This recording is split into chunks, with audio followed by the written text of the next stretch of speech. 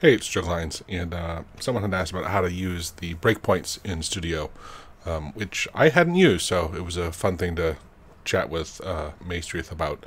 And actually, I think I've identified the issue. I've let him know. He's not at his computer right now, otherwise he'd probably fix it in like 5 minutes.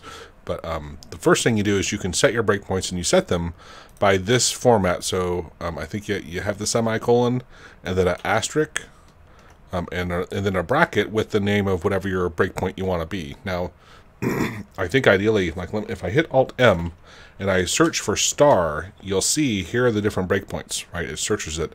This is what I think there's a bit of a bug. So when I click it, I would think it would jump to it. It's not jumping to where they are, right? For some reason, it's jumping to the first one. So I let him know. Hopefully he'll fix that pretty quickly. But what you do is you after you've set your breakpoints, make sure also, he said, oh, what are we doing here?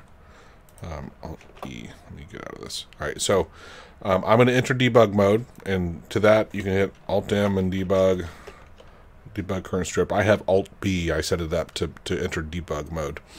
So when you jump to it, it's going to show you, hey, here's there's a breakpoint. I'm not sure what's going on with these, but at lines 2, 4, and 7. If it's not there, refresh your Project Explorer. I made a hotkey for mine, or you can hit Alt-M and then refresh your Project Explorer.